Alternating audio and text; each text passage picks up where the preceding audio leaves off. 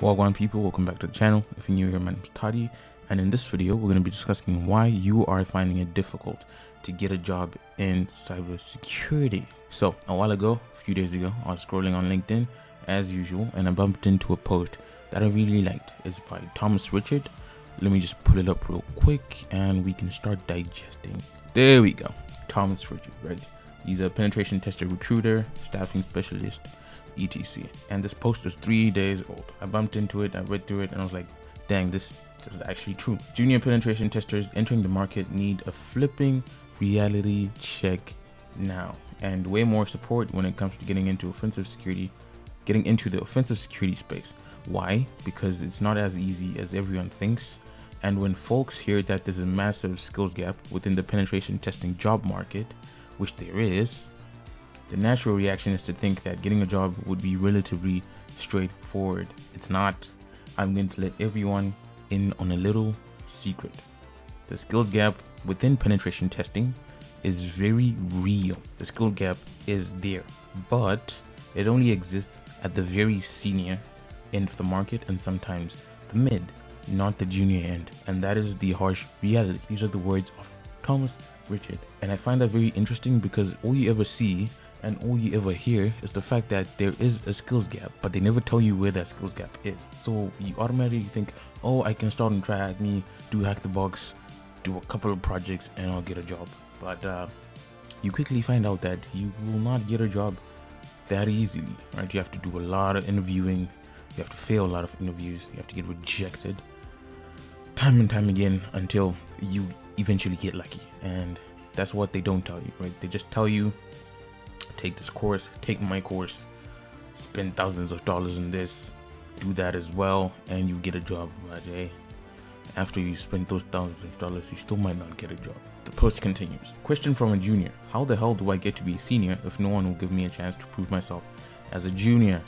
And we all start somewhere, and this person just wants to prove themselves as a junior, but they're not getting the opportunities. They keep getting rejected, and they might have fell down the rabbit hole of thinking that all you need to do is do some try hack me and some hack the box, which in a lot of cases, I've seen some cases, let me not say a lot, but I've seen some cases where people just do hack the box, grind it out, get to a very good rank, and someone on Discord pings them. They're like, oh, I have a job opportunity for you.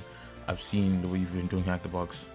Here's a job offer. And you know, I think that's the exception, not the rule. But let's continue. And Thomas Richard continues saying, the answer is they will, right? They will give you an opportunity to prove yourself, but it's not going to be as easy. And try to remember that anything worth having is worth fighting for. So here's the 3 things you need to put on your to-do list as a junior.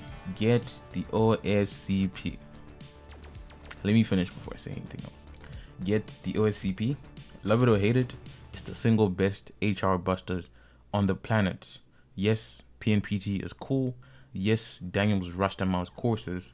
So sick right now. But you gotta trust me here. As things stand, no other cert, and I mean no other cert, will help you get an interview like OSCP will. End quote. This has been the case for a lot of people. A lot of people I know have told me that as soon as they got to the OSCP, they started getting interviews, and at some point they were able to get, you know, a job offer, and they started working professionally. And this was the case for me as well. But I always preface that in my situation by saying I did other things before the OSCP. I was posting content, all that other stuff. So as soon as I posted on LinkedIn that I had finally got the OSCP, people that had been seeing the other things I was doing were like, yo, this kid has been doing this and that. They posted a while ago that they're studying for the OSCP. Now they have it. Let's ping him and see what he can offer. So that was the case for me. OSCP got me interviews. If you have the 1,300, I think that's how much it is right now.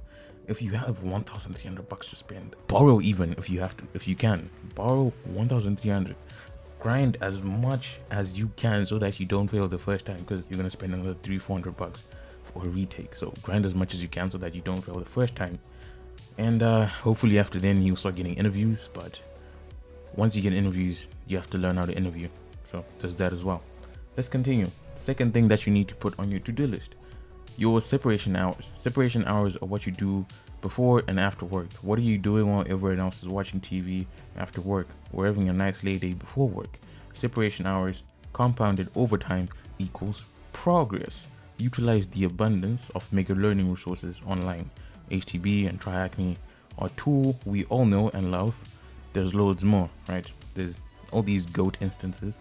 I recently posted a list of 40 vulnerable instances that you can practice on. Kubernetes, cloud, web, GOAT, mobile, GOAT, iOS, GOAT, everything. It's there. This is another good point. Separation hours. Separation hours. Of course, you cannot get consumed by just cybersecurity. You will burn out eventually. But take time outside of your work schedule to get more practice and read on other topics that you might find interesting, and even topics that you don't find interesting, because some of those topics are the ones that are in demand. So get that done. And then the third thing he put on his list: draft up to between 50 and 100 DMs to send to mega senior penetration testers on LinkedIn over the next 2 months. Look at their profiles first to show them you care, and make sure your DM shows them this, right? Simply ask them for help. A great question to ask would be, "Hi John, can you give me a mini 5-year plan on how I can get to where you are in your career today?" By the way, my recent video on cybersecurity roadmap covers a roadmap that you can use from associate level to mid-level to senior and beyond. So check that out. Link will be in the description. So it continues and says, including certs, learning resources, and experiences that you valued along the way. Personalize the message and be very polite and very persistent. Honestly, the number one thing I can tell you about DMing someone on LinkedIn is personalize the message. I get messages and people are like, "Yo, Tadi, Wagwan, what's up? What's going on? I've watched all your videos. I find them very helpful, but please answer this question for me." And then they go on to ask a question I have a video specifically for, which makes no sense. I'm like, you said you watched all my videos. Why are you asking me this? Because I've clearly answered it. I don't reply to such messages usually, and I get why people wouldn't reply either, bruh. You just said you watched all my videos. Now you go ahead and ask me, how do I start preparing for the OSCP when I have a 39-minute video just for that? Don't be stupid. Don't waste my time. Don't waste your own time. People will not reply to that sort of talk. The post continues. Helping juniors is a big topic, which I'll bring up again, yada, yada, yada. Don't forget this. The industry is flippin' awesome because it's highly rewarding, gives you a massive sense of belonging and purpose, pays well, and offers amazing progression throughout your entire career. But please don't think for a moment it's easy. It's really not. The junior end of the market is fiercely competitive, and you gotta do things to make you stand out from the noise. Honestly, loved this post. Agree with most of what it says, if not everything actually. There are some comments that I'd like to go through. There's one comment. This is the comment I wanted to read by Tyler Hardy. I think it's critical to let people know that penetration testing is extremely heavily oriented towards those with many years in IT cybersecurity, and there's effectively no demand for people with zero experience. It's not the world that social media influencers sell you, but that's how the market looks. True entry-level positions in pen testing are rare enough that you'll see them blasted across social media with thousands of applications each time. During periods of economic downturns, like the one we are currently in, it gets even worse because skipping any non-mandatory pen tests is an easy way to trim some meat off the budget, right? And that means you have fewer engagements, which means you need fewer pen testers, which means layoffs of experienced folks that flood an already existing tiny market. You've seen Google, Meta, Amazon lay people off, so you really need to do things that will make you stand out. I do not have much else to say at this point. This video is long enough, and I think I've driven the point home. Do keep working hard, stand out, look for cool projects, make them fun, enjoy yourself in the process. Don't get yourself into trouble, hack ethically, and I will catch you in the next one. Peace.